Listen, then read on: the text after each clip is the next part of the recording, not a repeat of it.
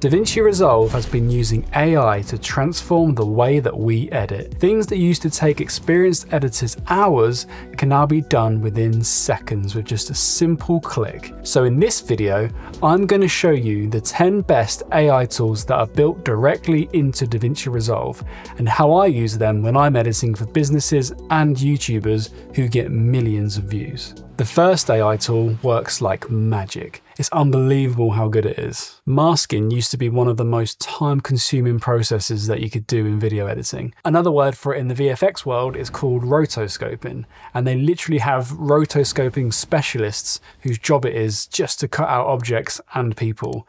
That's how difficult it is to do. But now you can mask most things yourself using Davinci Resolve's magic mask. And it's really quick as well. So one thing that you can use this for is to cut people out of talking head footage so you can place things behind them. So for example, I want a couple of images to appear behind Ed. So I'll make a duplicate of my clip by holding down the Option or Alt key and dragging it up. I'll then open it up on the Fusion page, add the magic mask node, and then use the on-screen picker to select what I want to mask.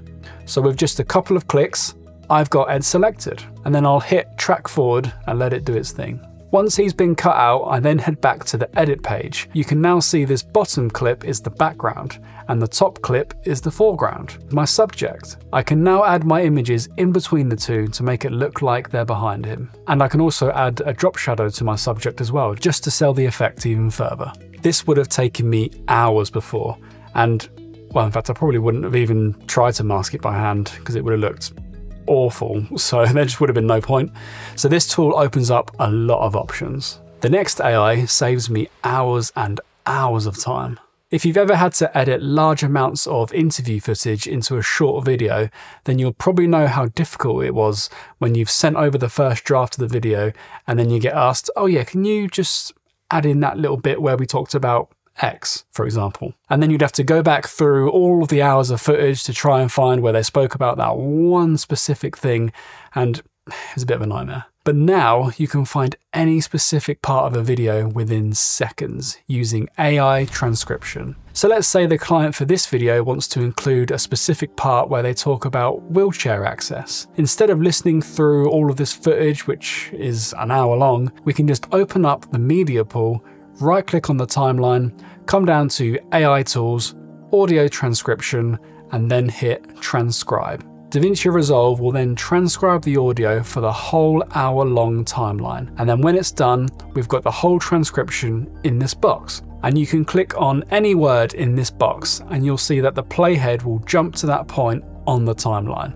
And even better, to find the part where they mention wheelchair access, I just come to the search bar, type in wheelchair, hit search, and it's highlighted where he says the word wheelchair. And it's also moved my playhead to the exact moment in the timeline. So now I can just come down to the timeline and grab the relevant footage for the video. Wheelchair access as well. Or even better yet, I can just highlight the sentence that I want in the transcription, hit Command C or Control C on Windows for copy, and then paste in that line wherever I need it. The brief was to seat 18 people comfortably, obviously with wheelchair access as well. This makes editing large amounts of footage so easy now. And something else you could do with the transcription, which could be a whole video on its own, is you can create automatic subtitles with it. If you click on these three little dots in the top right of the transcription box, and then select Create Subtitles from Audio, you can then select how many characters you want per line, and if you want a single line or 2 lines, and then hit Create, and it will add subtitles to your entire timeline. These can be customized however you like, by opening the Effects panel, coming down to Titles, and then Subtitles, and then in here you can drag and drop any of these presets onto your subtitle track like this. And then if you click on a subtitle and come to the inspector, on the caption tab you can edit the lines here if there's any mistakes. And then if you click on the track tab, you can change the look of your subtitles here. Also, Davinci now has animated subtitles, so they can animate word by word in lots of different ways. Just drag and drop which style you want onto the subtitle track, and that's it. It will do that animation. A potential source of embarrassment, because obviously, like we've said, this next AI tool is something that only a couple of years ago would have been impossible, but it's one that my clients are always thankful I'm able to use. So sometimes you'll edit a video for a client and they'll come back to you and say, we've said the wrong thing there. We'll have to refilm that. And this might mean they either have to re-record that line themselves another day, or if a production company has filmed them, then it might mean having to get someone out to then re-record that whole line with them, and it's just a bit of a hassle. Thankfully, I've been able to fix these situations on my own using the AI voice convert tool. This lets you train the AI to be able to mimic someone's voice. So the way that I like to use this is so that I can record a client's line for them, and then the AI will convert it into their voice. So here's how this works. You first need a clip of the person speaking for at least 10 minutes, or a bunch of clips of them speaking, as long as there's at least 10 minutes of audio. And then you need to right click on those clips in the media pool. Come down to AI tools, and then Davinci AI voice training. This then asks you if you have permission to clone this person's voice, which hopefully you do have permission, obviously. You then name their voice, make sure training accuracy is on better for the best results, and then press start. This will probably take a while, so it's probably best to leave this running in the background. But once that's done, you won't have to do it again for that voice. So for this situation, Ed asked me to change one of his lines. The original line, he says, "This video, however, only got 2,900 views." But he now needs it to say 3,000 instead of 2,900. And he was unable to record it himself. So what I did was I recorded that exact line for him. So here's what that sounded like. 3,000 views. I then dragged this into the timeline, removed Ed's mistake, and then put my line in its place. I then right-clicked on the clip and selected Voice Convert. I then selected Ed's voice from the voice model drop-down, and then hit Render. This then converted my voice into Ed's, meaning that the line now sounds like this. "This video, however, only got 3,000 views." For stuff like this, it's best to have something covering your speaker, like in this situation where we've got this image on top. Otherwise, most of the time, it will be too noticeable if you've got them on screen as well. "This video, however, only got 3,000 views." And if you really want, you can actually also use this to make your clients sing. "My name is Ed Lawrence, and I like to sing." Moving on to the next AI tool, and this one is pretty special.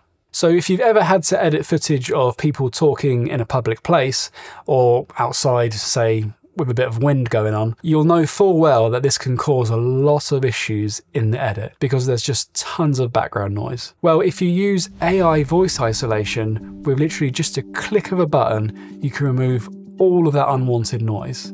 It's insane. Just select your clip or the audio track, open up the inspector, come down to the audio tab and turn on AI voice isolation. By default, it will be around 50, which I find normally works quite well. But you can use this slider to adjust the strength of it. You basically don't want this setting to be higher than you need it, so try and get it as low as you can before you really need it to kick in. We came up with this idea of putting in basically a video check-in wall, which is what we've ended up doing. We came up with this idea of putting in basically a video check-in wall, which is what we've ended up doing. This is something I wish I had years ago because it's insane how quick and how good it is. Our next AI is also on the audio tab. Now, when you're editing a music track, you're able to remove instruments or change the audio levels of different instruments right here on the edit page. So for example, if you have some music in the background of your video, but you're finding that the drums aren't really necessary, The interface better with the passengers coming in. you can just turn on the AI music remixer and click on mute drums. And now the drums are removed, whilst everything else sounds the same. With this idea of putting in basically a video check-in wall. You can do this for the vocals, bass, guitar, and other instruments as well. There's also slider controls for each of these, so you can adjust each of their levels to what you like. So if you don't want to completely mute the drums, you can just untick the mute button and bring the slider level down a bit. It's existed, but not all together. So we brought together disparate systems and that's it. It's so quick and easy. This next AI tool is just such a quality of life improvement. Normally, when you're editing a video where you've got music in the background, it's pretty rare that it's going to be the exact right length that you need it to be. Normally, it will either be too long or too short, and then you'll have to copy and paste it, line up the beats, and then fade them into each other to extend them or to bring the end of the track further down the timeline where you need it. But now, with the AI music editor, this can be done within seconds and with total ease.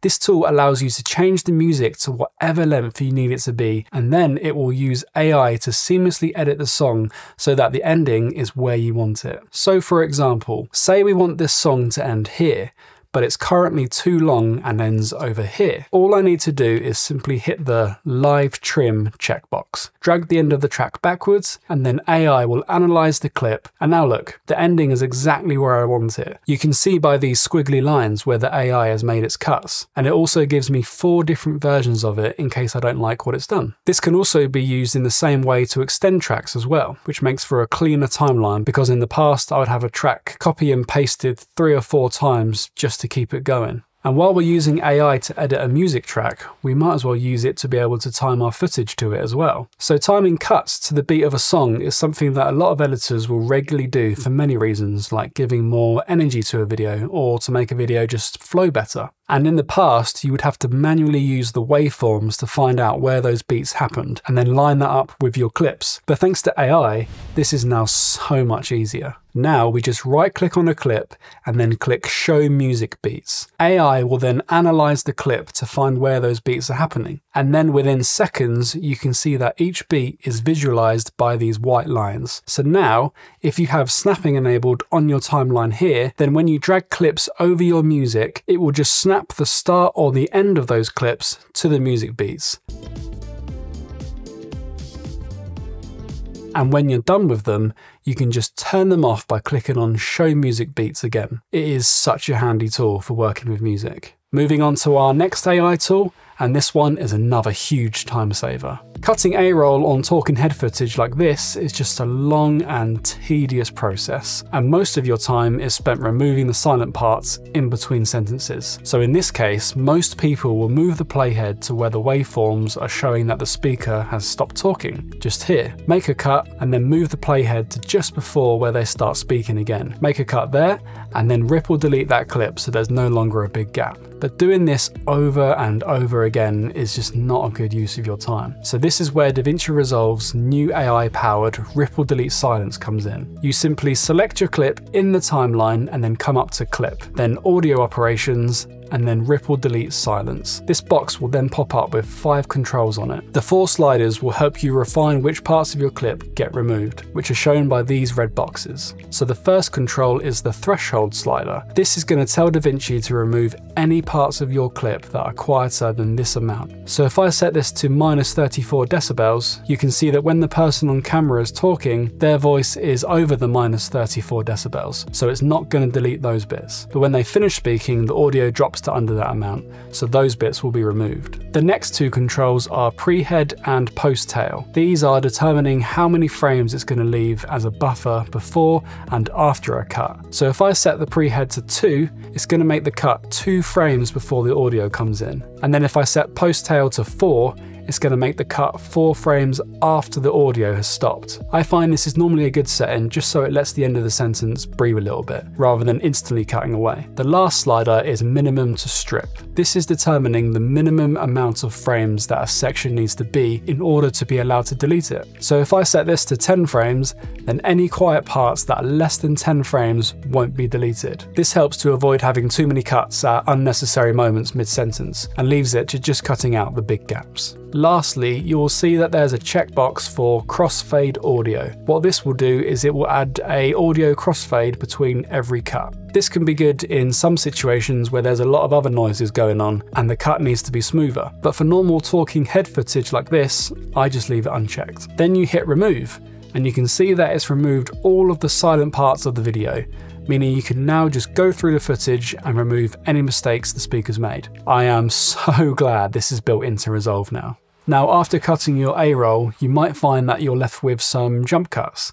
This is when one clip cuts to another clip like this. And because of the dead space deleted, it now looks quite abrupt when going from one clip to the next. So this next AI tool is a great way of fixing this. All we need to do is add the smooth cut transition. This transition uses AI to create new frames that go between each cut, to blend them together so they smoothly transition from one clip to the other. So instead of a jarring cut like this, clarity and purpose, which makes it feel like they're never getting anywhere, it gives you a nice smooth cut like this. Clarity and purpose, which makes it feel like they're never getting anywhere, which you can't even tell that there even is a cut. I normally set the duration to around 0.2 or 0.3 seconds, because I've found that if you have it much longer, then it starts going over the end and the start of the sentences, which can make it more noticeable. If you find that the transition is still covering the start of the next clip where the speaker is talking, something you can try is holding down the Option or the Alt key on your keyboard,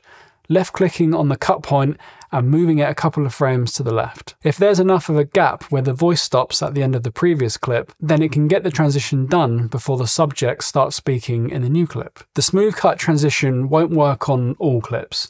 For example, if the head position is too different, then it will give a weird effect like this. Or if the speaker is using their hands a lot, then it can also give some weird artifacts. So just watch out for that. Oh, and if you're enjoying this video, make sure to hit subscribe and give it a thumbs up so more people can see it. So earlier I spoke about retiming music, but what about retiming video? As you might know, if you want to slow a clip down to say 50% of its speed, you'll need the clip to have been filmed at least double the frame rate of your timeline you're working in. Because if it's not, then it will only be able to show one frame for every 2 frames in the timeline, which results in slow motion that looks choppy like this. But now, thanks to Davinci's Speed Warp AI, this isn't a problem anymore. After you've slowed down your clip, you can just open the inspector, come down to retime and scaling, and then set the retime process to optical flow and the motion estimation to AI speed warp. You'll see a faster option and a better option. The better option is slower to render,